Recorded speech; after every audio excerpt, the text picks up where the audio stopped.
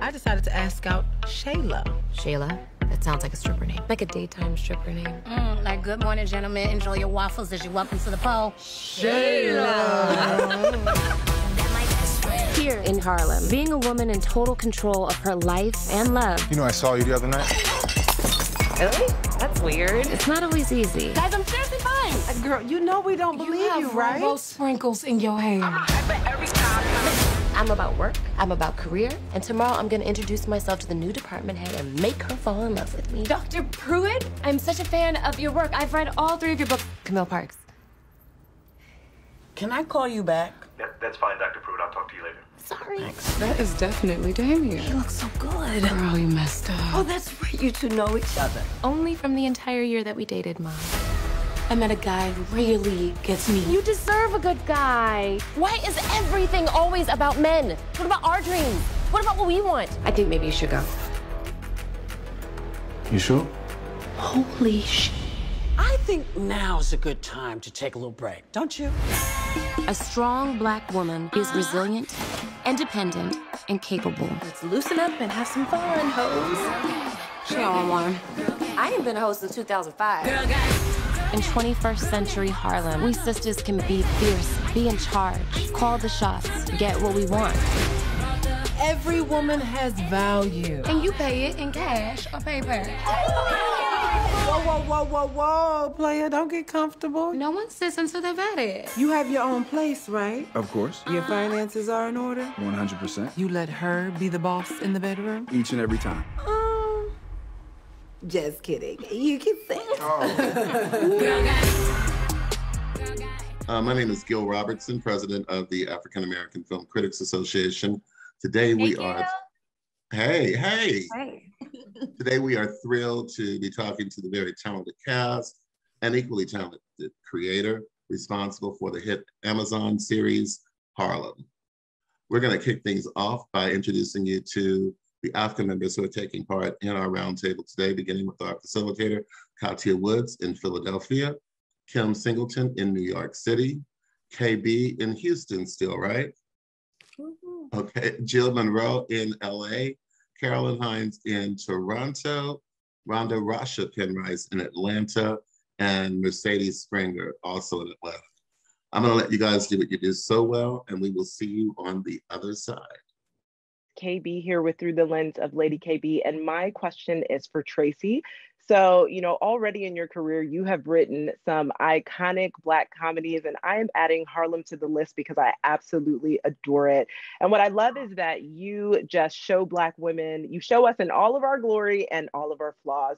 So can you talk a little bit about what made this particular project so special, and what topics and subject matters were you able to explore specifically in Harlem that you hadn't been able to before in any of your other shows? Sure. Well, first off, thank you for that. That was very nice of you to say. I would say Harlem is the most personal project I've ever done. And the reason I say that is because it's the first time that I've actually written my age range and my experiences. And it just was coming from a place of wanting to channel where I was in my life. And then also when I wrote it, there wasn't anything like it on the air. And whenever I see like a hole in the marketplace, I try to fill it instead of complaining about it. And I just have always been really passionate about Black women and, you know, our representation. And I just really wanted to create something that showed friends who are messy and complicated. And I wanted to build on, you know, things like Living Single and Sex and the City, and even Golden Girls. I'm going to shout that out too, because that was the OG like friendship comedy that I loved growing up. But I wanted to do something, but do it with Black and brown people in it. And I wanted to show New York the way that I had never seen it before. Because I feel like with shows like Friends and Sex and the City and Girls, we were kind of gentrified out of those shows. And the New York I knew was very Black and brown and culturally rich. And I was just like, I want to be able to put that on screen myself. So for all of those reasons, and just for it being a personal thing, I decided to take it on. But most people don't know this, but I wrote this before Girls Trip. So at the time that I wrote it, people weren't really ready for the show and they thought it was maybe too niche. That was kind of the feedback, was like, it's well written and funny, but are Black women friends like a mainstream idea? And then, of course, Girl Trip comes out and makes $150 million. And then suddenly people are like, oh, I guess it is like a mainstream thing. And that kind of opened the door for Harlem. But it was written at a time when I needed it. And I just didn't see it on the air. But that was kind of the genesis of Harlem.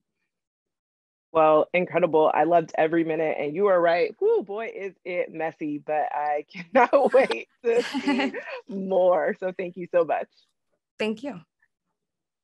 Hi, everyone. Mercedes here with She Critiques in Atlanta. Absolutely loved the show. So pretty much, okay, cuffing season is upon us right now.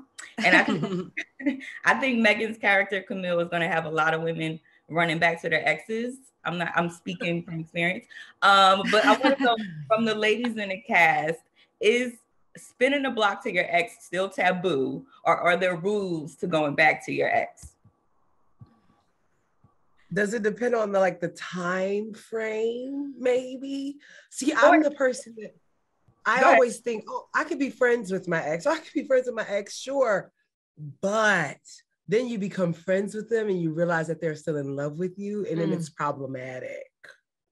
So no, so it's a no for me. Yeah, I kind of look at exes just like across the board, whether it's like a romantic relationship or a friendship, like there's a reason why you left or there's a reason why you split. And so I think sometimes in retrospect, when we kind of think, when we bring back the memories of that relationship, sometimes the memories can be imbalanced. So we can think of all the horrible things that happened, but sometimes we forget the good, or we can think of all the good things that happened, but then we don't remember some of the things that needed work. And so because of that, it makes it a very tricky, sticky circumstance if you want to revisit an old friendship, relationship, what have you, without having first revisited all the things and all the reasons why you might have split up or all of that. So I think I consider it thin ice and not impossible, but you definitely have to have a full scope of what the relationship was and what you want it to be now. And also I will say that it's more common in the queer community that like queer women will be friends with their exes. Queer men, like, it's like, oh, we all, not me, but in general, it's like y'all all hang together and there's no judgment. I love that. But I definitely do see it more in the queer community than other places. Y'all are definitely giving me some notes because I am currently riding that bike again. Are you really? Yes, girl. Get your off the bike. Just because right now I am busy, and so it's just easier to be like, all right, this work don't occupy my time while I go do other things. So I'm listening, I'm taking it in, and I'm rethinking some decisions I just made. But I love that though. I love that. Yeah. Okay. I'm of the same mind as Grace. I feel like,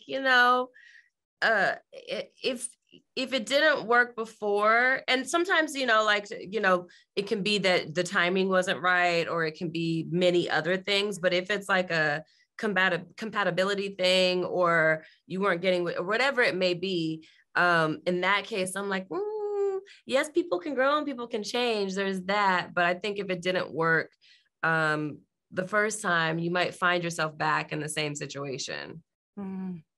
Perfect. Thank you so much. You're saving a lot of lives with that advice. Thank you. I'm laughing at you. Hello, everyone. I'm Kim Singleton, considered Blacklit podcast and television show out of New York City. And this series is so much fun. Many of aspects of it, I connect with my friends when we hang out in Harlem. I like the chemistry between all the characters. So my question is, do you do anything special to create that chemistry? Like, do you go out and hang out in Harlem before you go on set? Or if you didn't, do you do it now? And it was natural. I would say, I know when I chemistry read with Grace, we were ad-libbing some of the same lines. And we were talking about, before we even booked the job, we were talking about making Brazil nut milk in Harlem. She said, when we get to Harlem, you got to tell me how to make Brazil nut milk. So it just like was there. And then I met Shoniqua and I'm like, oh my God, who is this amazing, brilliant, vivacious woman? I need you in my life. And then Megan, and I'm like, we were thick as thieves, okay? Yes, my road dog. And then I met Tyler, and he's from Philly, and that like brotherly, beautiful, protective energy. And so whatever the combination was with casting, it's like we met each other and genuinely was like, I love you. I think the question we got asked a lot on set was, are you guys sure y'all never met before this? Like, you sure? And Megan and we did. And so we were so excited to work together. And we were just saying earlier, just a few months prior, how much we wanted to work together. So that was a treat for us. And then Jerrie and Shoniqua, like, we were just like gifted. Like, we were just like, oh my God, what a gift to have these girls, kind of join that camaraderie. And it just felt like all of us had been friends from the time we were young. Like, we had spanned like seasons of our lives together. Like, I find that to be really rare, especially as you get older, you know what I mean? That kind of connection, but it happened so seamlessly for us. And Tracy, girl, we got you to thank, honey. Okay. We are so happy. We're so happy. And I'll just add, the chemistry was there. It really was. We did a chem read with everybody just to kind of mix and match and see. And I also, you guys didn't comment on this, so I will. I even like the look of everyone. Like, it was important to me that everybody has a unique complexion and body type and build. And just, I looked at them all together, and it wasn't deliberate. And I was like, oh, what a beautiful like spectrum of like Blackness. It just really was like profound to me in that way. And then the fact that they loved each other and got along, I was like, oh, then we have to like do this, because it's just already so beautiful to look at and watch. And also the thing that I still remember, I don't know if it was the first day of shooting, but you guys praying together was a really special, beautiful moment. But I don't know who was even doing the prayer, but the four of you just knelt down, and like there's like a picture of you guys praying. And I was like, wow, what a great group. And Tyler and Megan also just like really, really great chemistry. And immediately when I saw them read together, I was like, oh, this is like a home run like connection. So you guys are great. Yeah. Thank Tyler, you want to add to that? Yeah, for sure. I definitely felt that too, from the first chemistry. And, I have a unique experience too, because I'm the man that's coming into this celebratory space of these Black women. And it's like, even for me, I mean, the energy was just like, I joke with them all the time. It's like, I'm an only child. They're like the sisters that I've always wanted, that I've always needed. Because when I got there from day one, I had met Megan at the chemistry read, and that was effortless. You know what I'm saying? It was seamless, that we were just in the flow.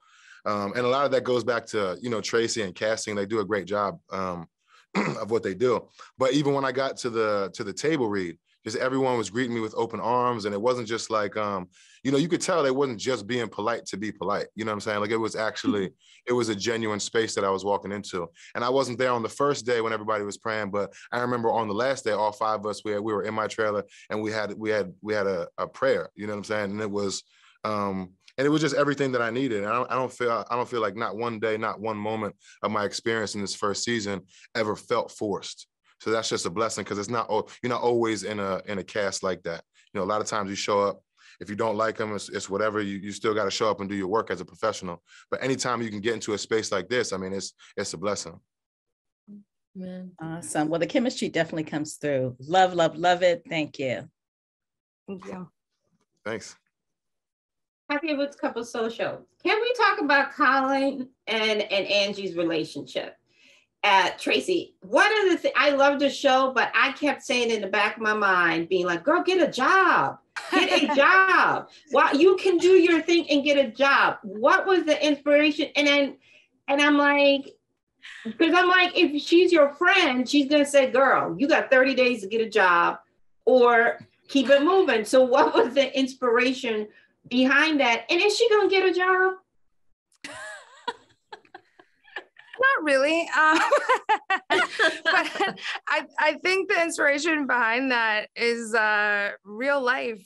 and I'm not gonna like name names, but I definitely have friends and family members that are highly leaning towards the codependent side of things and just are used to people kind of taking care of them and are not like comfortable pushing themselves out totally to be independent.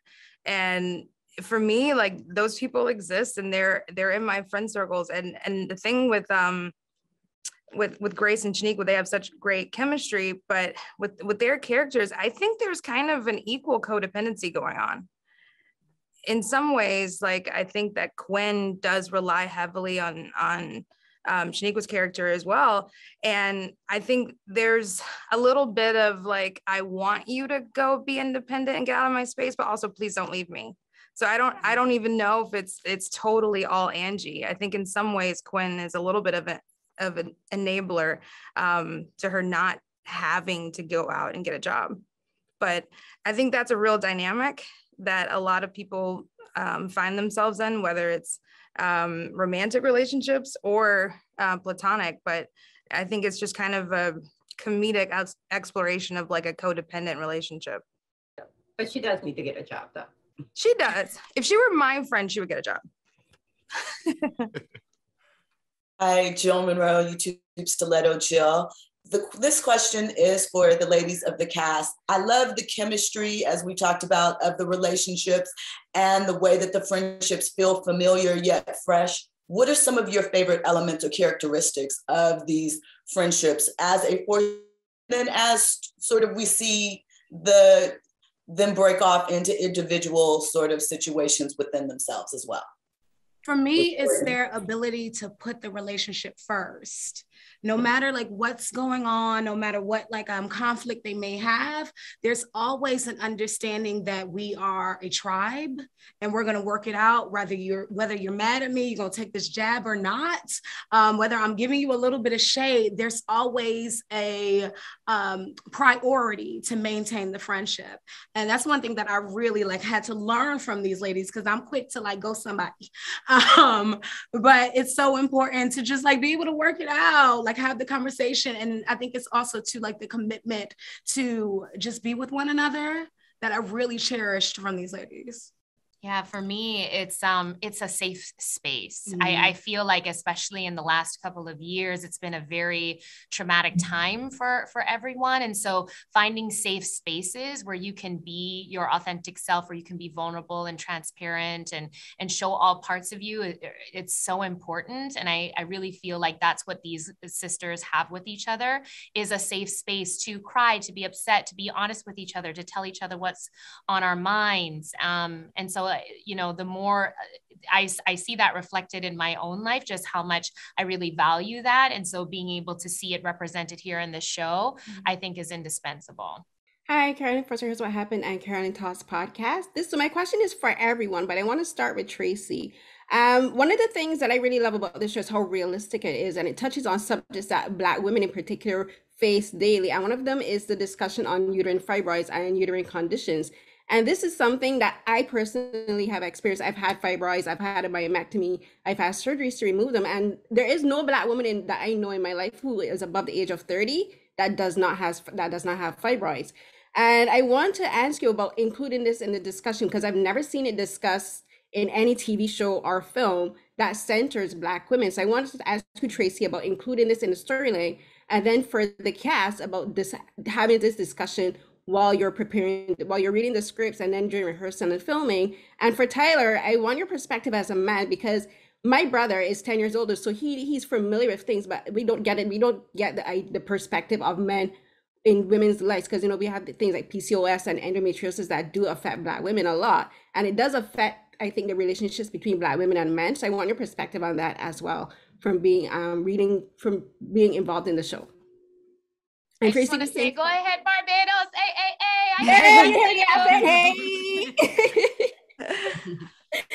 Love the accent. I was in the writer's room. It kind of came up organically. And one of the Black women writers in the room actually was dealing with that.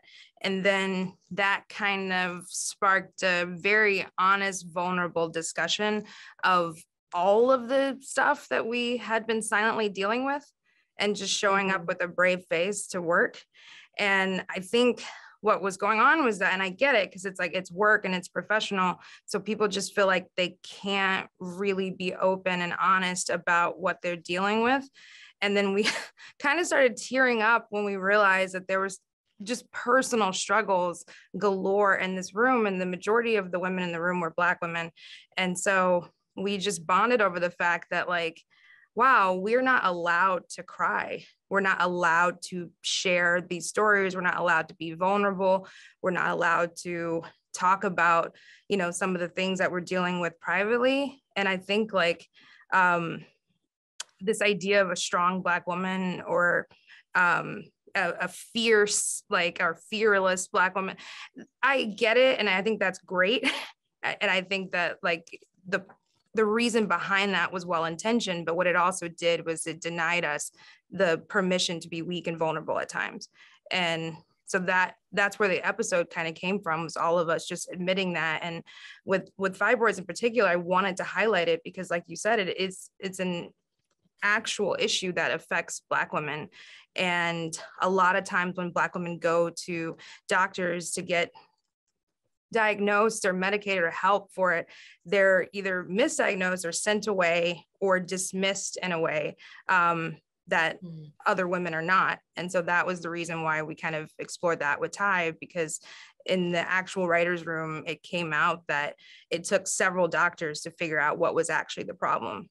And, you know, and then when the solution was presented, it was, oh, well, then maybe you just don't need kids.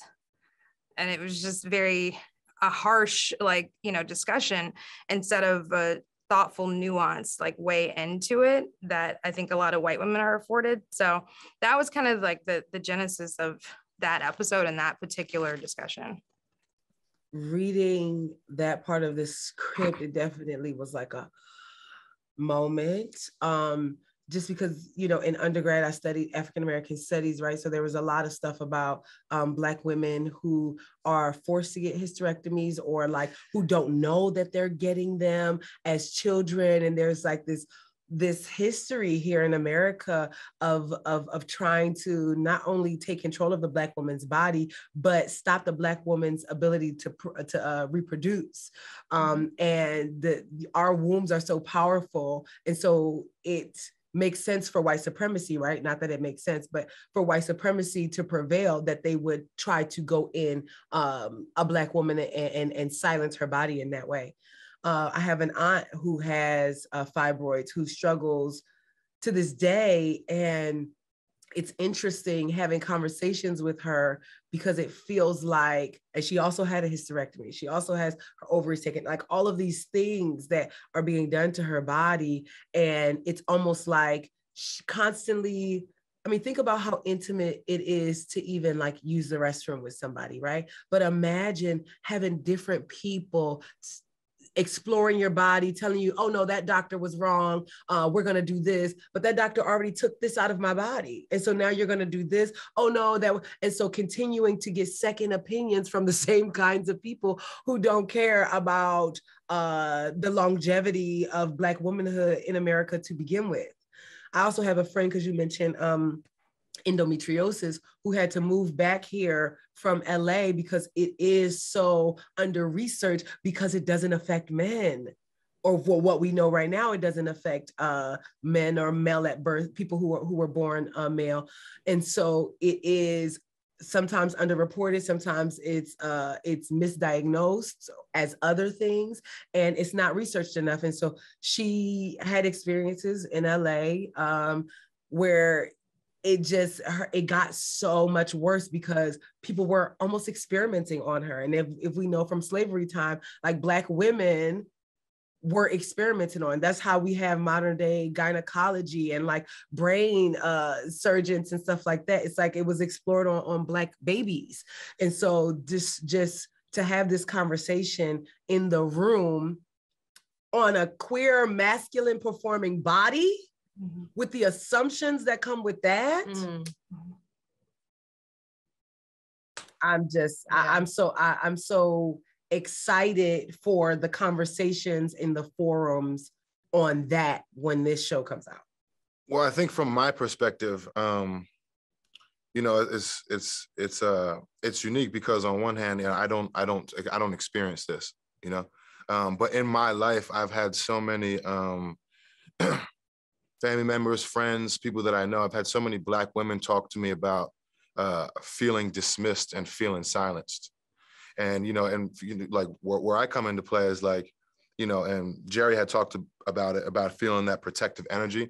Because when it comes to physical protection, of course, I'm going to be there. Like one place, I guess, that's a different contrast to that shows like my juxtaposition is my ability to like protect in a different way, to listen, to be tender enough, to be open, and you know, just be there with them as they go through this. Because like it just blows my mind that one of the through lines of everything that they've been telling me is everything that y'all have been saying.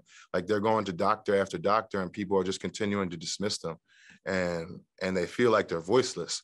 And I just feel like Tracy did such a good job of just not only highlighting that specifically, but just the full juxtaposition of who we are as people, but who y'all are specifically as Black women. It's not just you know, because when we see it on TV or you see it on the news, it's like this, like strong, sassy type of like, you know, one note. And it's so much deeper than that. You know what I mean? Of course, there's strength, but there's vulnerability too. There's tenderness to go along with that strength. And I just feel like, you know, I'm continuing to learn more and more about it, even through the work that we're doing on the show. So I mean, you hit the nail on the head. And I just feel like it was a very, I just feel like it was an important aspect to involve into the storyline. For the other ladies, anything to add?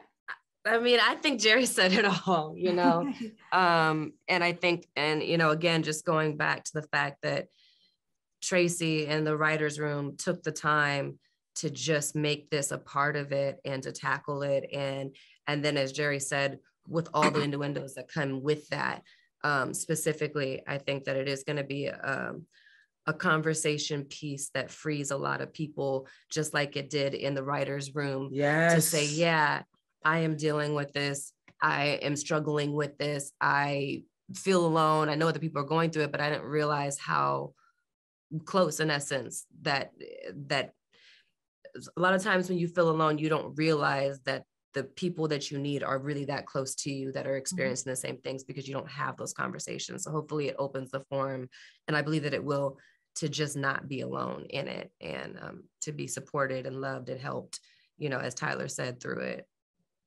You take your words out of my brain. Thanks, girl.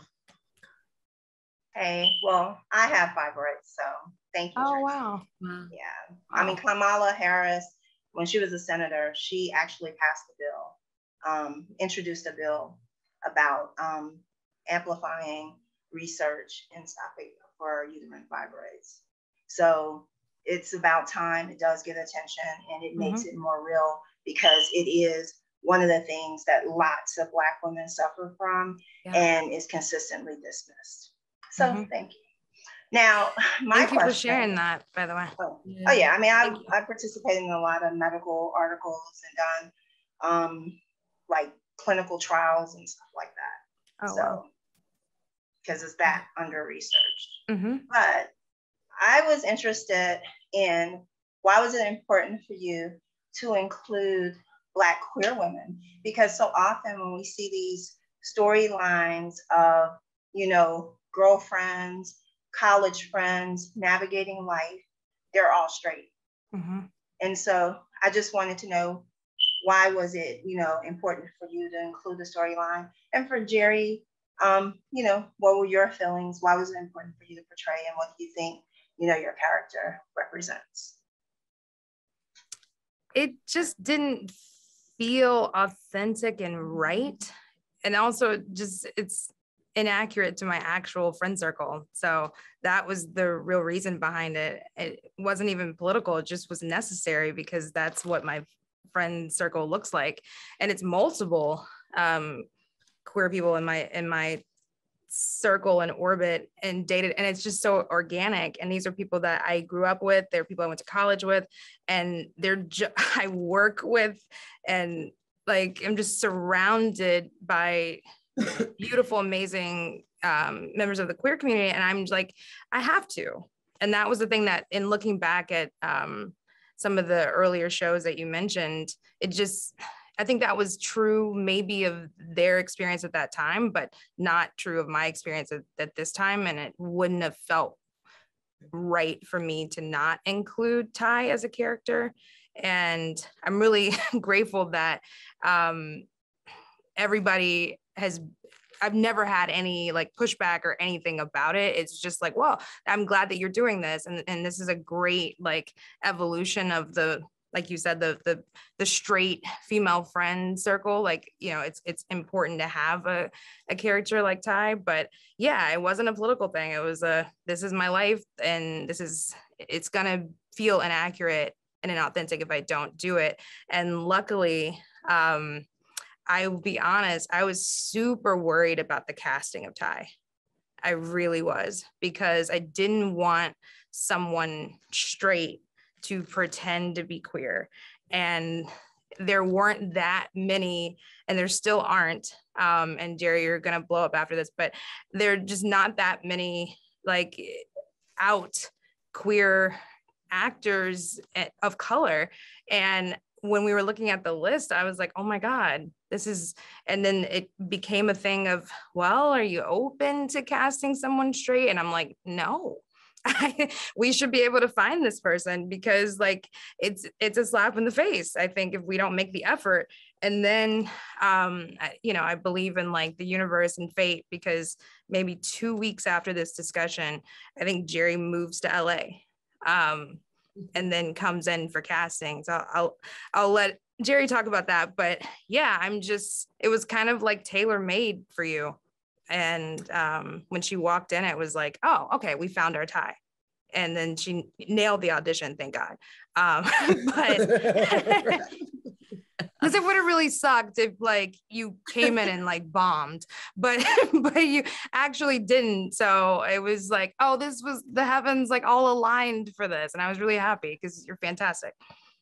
Thank you. Yeah, I feel like what I keep saying is like the writing is so good and so specific that even as I was reading it, I was like, we're allowed to say this stuff, which is crazy to think, because it's like we should be, right? And it felt so authentic. Like it took me, like I just memorized the scenes very quickly because it was that good. And I'm like, I want to see like more about this story. I want to know more about this character. But I know for me growing up, even like, I feel like even some actresses that I know to be queer, that we know are queer now, weren't able to explore that. So I feel blessed to be able to my first big job is like an authentic queer character. And I just know that Ty, and it's something that I think is a testament to the whole team, the whole creative team, is that they don't just recreate, right? They elevate. And so even with the fact that Ty is a queer Black woman who is the CEO of her own tech company, which is something that doesn't exist, right? The fact that was able to be imagined up and brought to life, which I feel like is, we're behind in queer representation, right? Right now it's just like recreating stories or somebody who isn't queer creating a slapstick queer character in order to serve the purpose of whatever main character it is. And I'm like, I'm completely and utterly sick of the shit. Okay. And so as Tracy said, like I experienced so much queerness, so much nuance in queerness in so many of my different friend groups. And so to constantly see Black female friends, friend groups of color, and to be like, none of y'all like the kitty cat. Now that is hard to believe. I mean, the probability.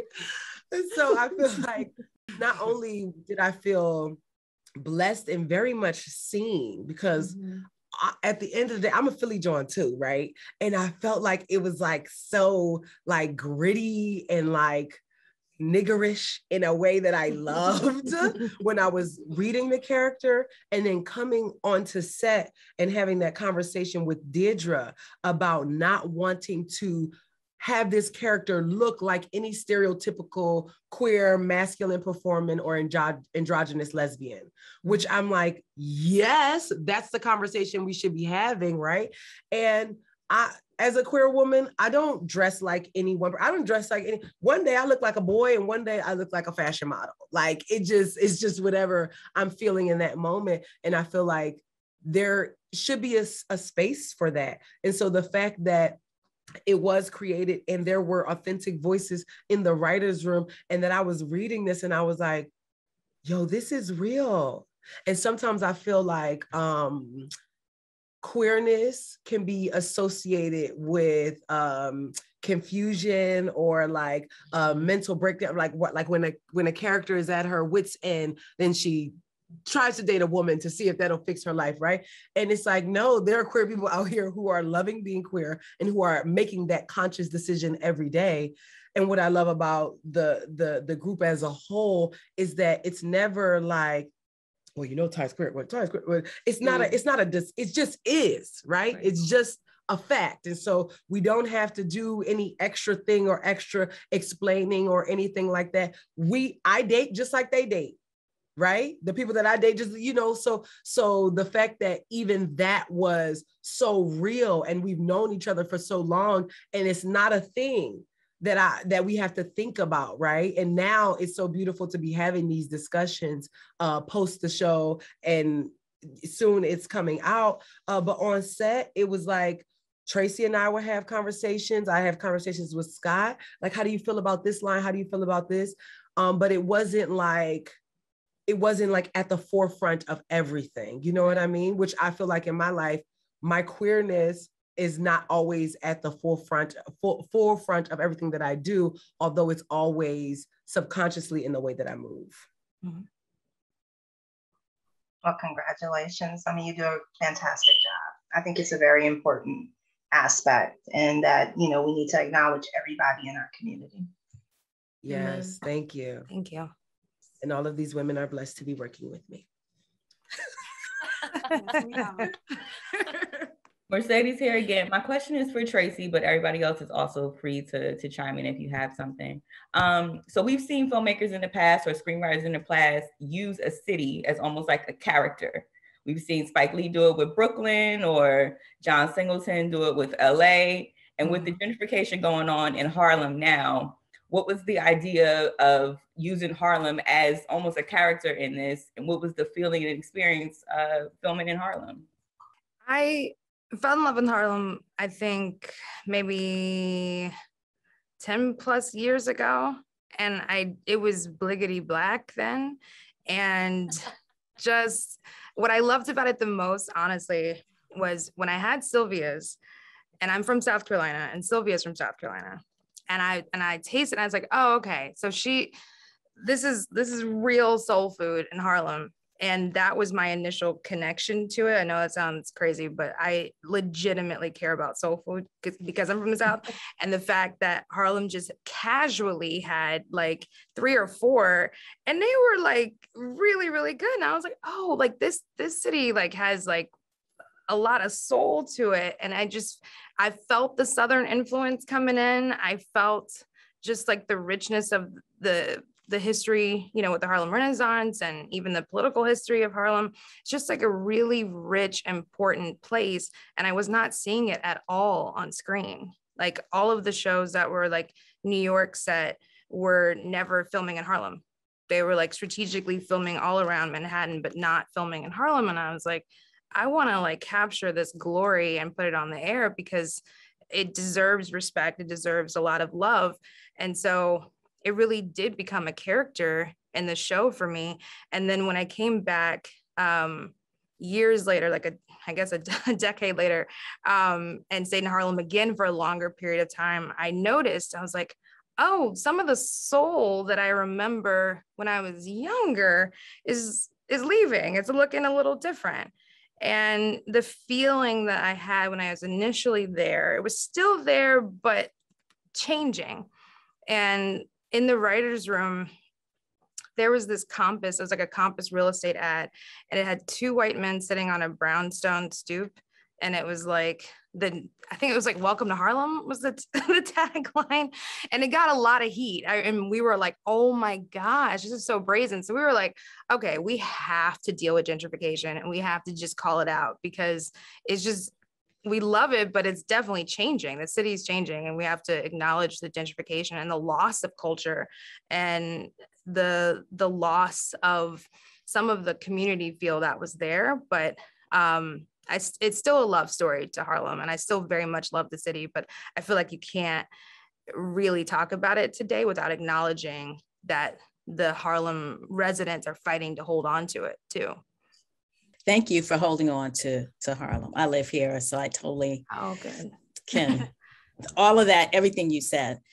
What I want to talk about is the wardrobe. I love the outfits, and I'm just going to touch on, what Jerrie said. One day she can dress one way and another way. So my question is, what's the inspiration to the styling of your characters?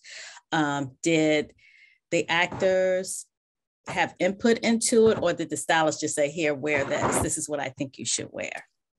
I'm going to toss it to the actors, because they definitely were instrumental in picking their own clothes. And all of them at some point was on a text chain with me talking about some look that they want to be in or they're inspired to be in. And the only directive, from me and from my conversations with Deirdre, who is a Black woman and our costume designer, and she's fantastic. I just wanted it to be unique looking, and I wanted it to be colorful. And just because Camille is an academic does not mean she's not gonna be high fashion and cool. So that was like my directive, and I let Deirdre kind of run with it. And then the cast, I mean, they'll speak to that, but they had a lot of specific ideas about what they wanted too. Deirdre, she, it's interesting because for me, I understood who Camille was to a degree. And I was still figuring her out and like massaging it. And it was when I met with Deirdre and we sat down and we went through like the mood board and we talked about certain things. And even then, like some of the clothes in the rack, I was like, this is cool, I like this.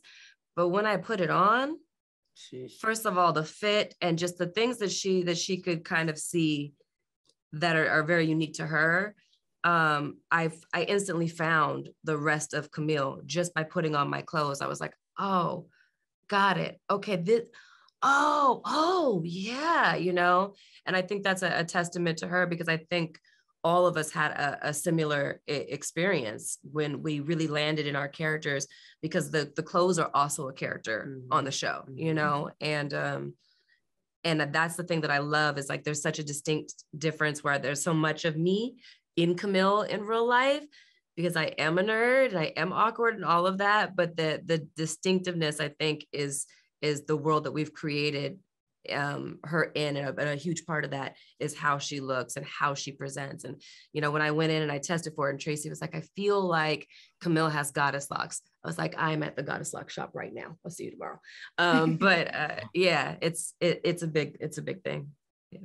I would have to say the same thing. I think for me, it was a bit of a triple whammy, because it was about finding something that I could wear, because I always end up playing characters of affluence. And so it's like, how do you create these characters that come from money, that have their own individual style that doesn't feel similar to what you've done before? So there was that element. And then there was also the element of Quinn being a fashion designer. So what is she saying in her clothes, right? So it's like, so it's those two statements. And then the third thing, believe it or not, was the blonde, because when I went in for a fitting and I had my dark hair, we were finding all these things. I was like, oh, that's so cool. But then when I got the blonde, then it was like, oh girl, we can't use you. And so we had to even find certain colors and certain things that would really go with the whole aesthetic of Quinn. And so that was so much fun to be able to find something that felt because we had to understand who Quinn was, not just as a person, but what she wanted to communicate through her fashion, since it was an extension of herself and her own art. So there was a softness to her. There's like an over kind of femininity to Quinn, even though I think she's a very strong character, but there's a vulnerability to her. There's like a naivety to her. There's a purity to her, an innocence. So all these things that we really wanted to show through the way that Quinn decided to show up in everyday life. And another thing that I really loved about Deirdre is that she was really keen on finding Black designers. And so we were finding these really incredible pieces and we were like, oh my gosh, girl. And she was like, this from Harlem, girl, this from, and we're like, what? And so we were so enthused to be able to find designers that were Black, that were native to New York, that were even native to Harlem, to be able to kind of, promote and magnify on our show, which is, of course, extremely important to us. Yeah, I think no, go ahead. The statement, I feel like Ty is a rich bitch, right? And so her clothes are an extension of that. And working with Deirdre, we were having conversations about like, what would Ty wear, or what Ty wouldn't wear, which she didn't want to put Ty in. But also there were like, she would have things on the rack that I'm like, where does that go? And then she'll put it together and it's like, oh my gosh, this is amazing. And there was a designer that I love and we couldn't get his shirts. And so she made a print and started getting fabrics. And so a lot of the shirts she just built. And I think the scene when Quinn is talking about, because listen, Quinn in that hair, when that hair come on in the trailer, she's a different bitch. Okay, don't mess with her.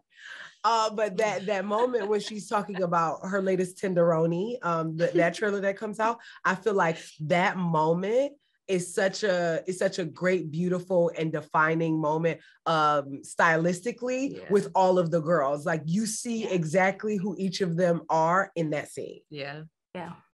Okay. Anyone else, Tyler? Who inspired your outfits?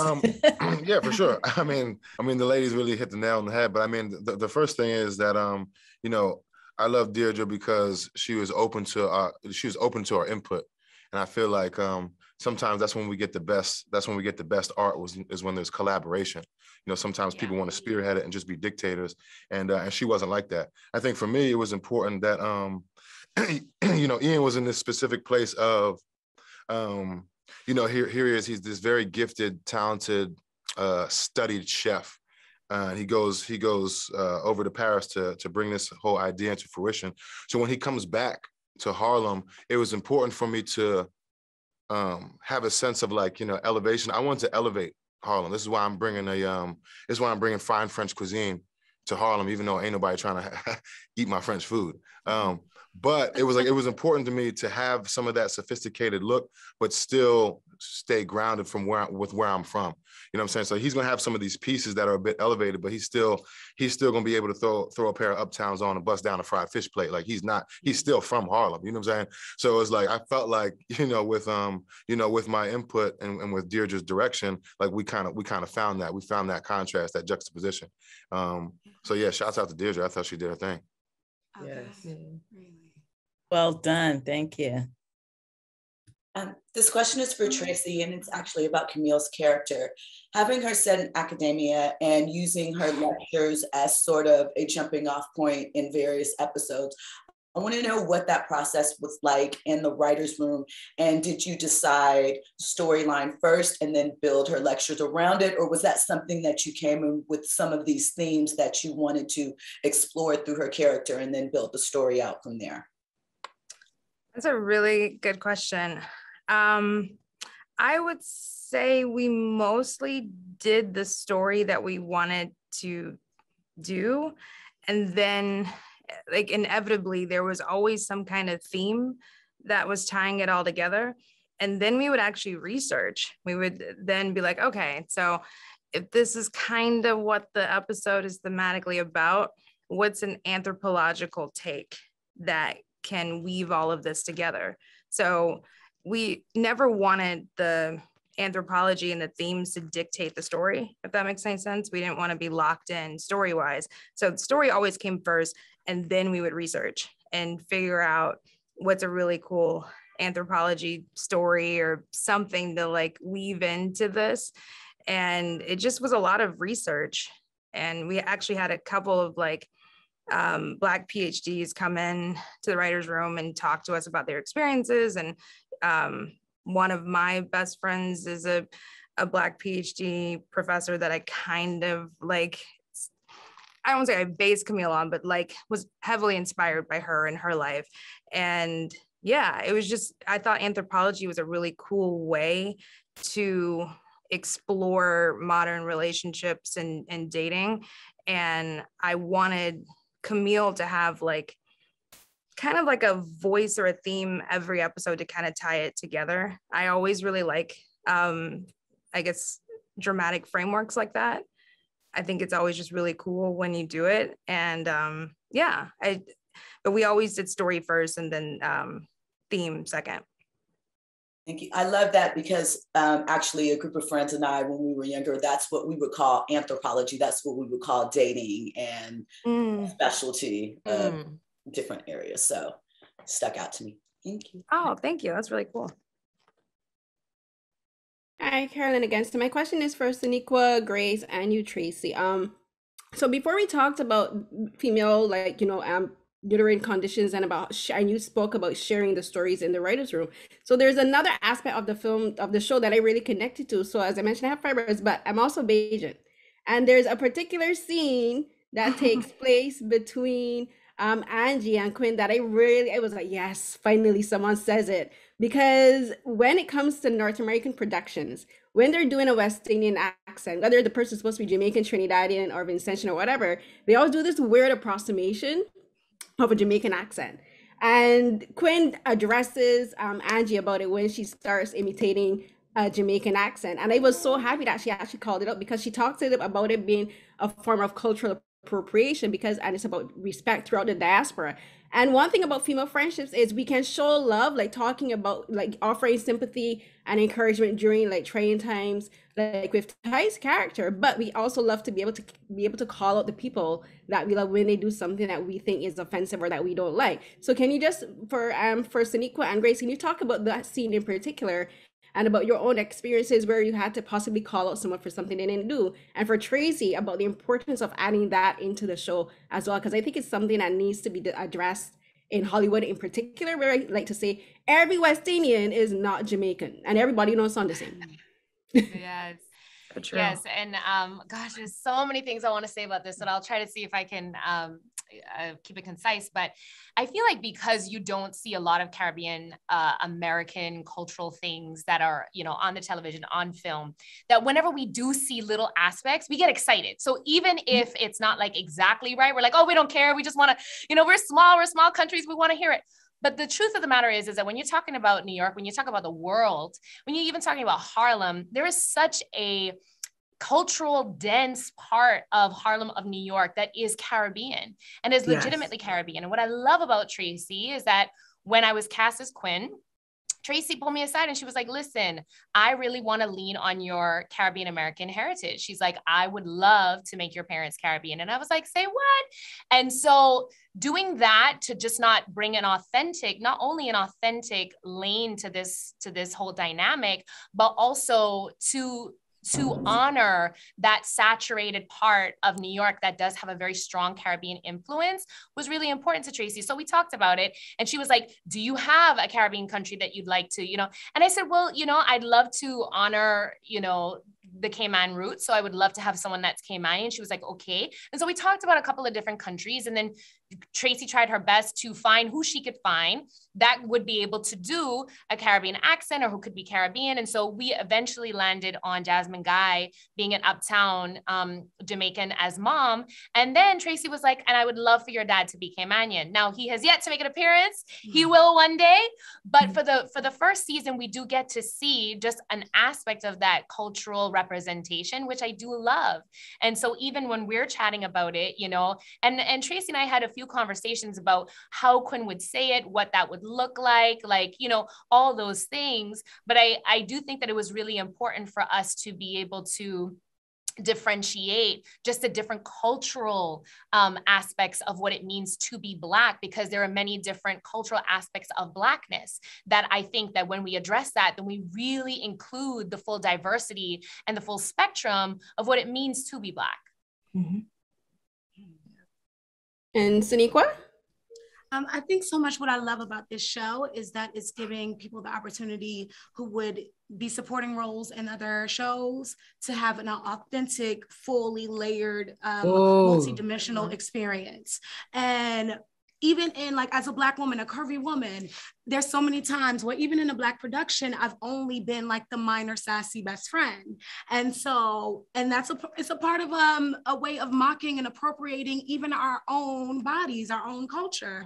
And so that's what I loved so much about that scene in particular, which actually ended up being like kind of an add-on in the moment, or like the day of, having a moment that really explained that it's not okay. Yes, you are Black, but what you were doing is mocking this experience. You're not allowing this, you're not seeing Jamaican people or Caribbean people as a people. You're seeing it as something to commoditize. Exactly, to benefit you right now in this moment. And I think it's just so brilliant, period, about this show is just that everyone, people that we haven't seen before, have a voice. They have multi-layers. They have dreams and goals that they are aspiring to reach. And I'm just excited for the level of representation that people will see from it. I love that. It's almost like taking the label of what you think something is and adding the flesh, adding the tissue, adding the ligaments, adding the heartbeat to these characters, because they do reflect true human lives. Yeah. No, great. Thank you so much. Because I mentioned the fibers, but also just the West Indian and the Caribbean aspect, and just like being able to see Black women who look like me in all different shades and shapes on TV. I think this show is like very important, because when we talk about representation, we have to remember it's not just white versus Black or white versus other people of color. It's about representation within our culture as well. And you guys really do a fantastic job getting a holistic look at what representation actually really means. Yes. Diversity inside the diversity. Yes. Amen. That's right. Amen. Thank you so much. Finally, we have to end on talking about Whoopi Goldberg.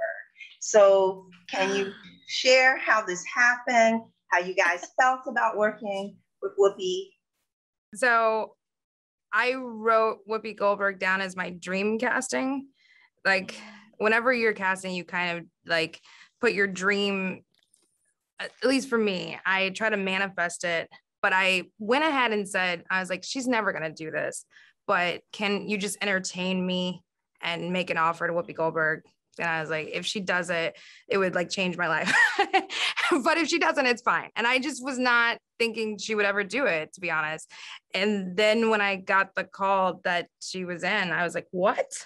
She's doing it? And I just was like, stunned. I'm still like kind of speechless over it.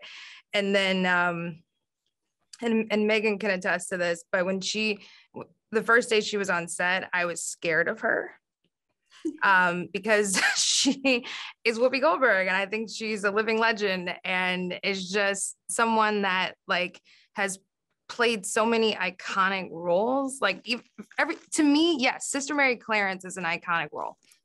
It really is. It changed my life. Also Celie from Color Purple, also Ghost. Like, she's just done so many things and is an EGOT, just casually an EGOT. And I was like, I don't know what to do with this goddess right here.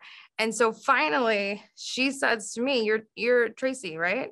And I was like, yes. And I couldn't believe she knew who I was. And she was like, yeah, I'm familiar with you. And then I just confessed to her, I was like, I am obsessed with you. And I'm just so grateful and honored that you decided to do this. And then she realized I was maybe going to start crying.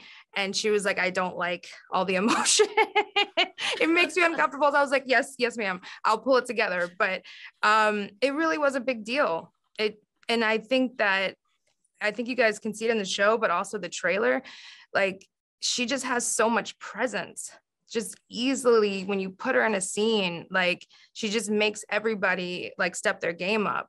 And You know, Megan got to work with her the most, but I just love the two of them together.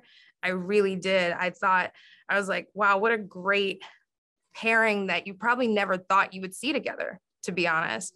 And I thought that they had so much chemistry, and Whoopi was a huge fan of working with Megan, and the whole experience was just really surreal. But I'm going to toss it to you, Megan, because you have to weigh in. I mean, yeah. Whoopi is, and I said this earlier, like she's magical. And she is such like an advocate of women empowerment. And like, you know, we discovered like one day on set, like one of the directors that came on was someone that Whoopi had been mentoring, and they just finally got a chance to work together by chance, you know? And she's just so humble and wonderful and kind, but kind in a very authentic way. And, you know, I was saying to Jerrie earlier that there was at one point where I was having trouble saying Seneca Village. And I was like, Seneca, and it went on and on and on. I was like, why can't I say this right? And I came in the room for my coverage, and she had taped Seneca Village in the broken up way across her boobs so that I could read it on my coverage and say it correctly. And so, yeah, she's really, really, really lovely and special. And I was like mind blown to even work with her. And I was an extra in Soap Dish when I was 10 years old, and I had met her once. So for me, it was like a full circle moment of like, wow. And now we're really working together. That is deep and amazing. So, yeah. And thank each of you. We love the show, and we are certainly looking forward to many, many, many, many, many seasons of it. Yes, we are too. Thank you. On behalf of the world's largest group of Black film critics, have a great day. Thank you for watching AAFCA Roundtable. Thank you guys so much for the time. Really appreciate you. Thank you. Thanks, Tyler. You all. All right, see you later, Gil. Good to see you, man. You too, buddy. Good to see you.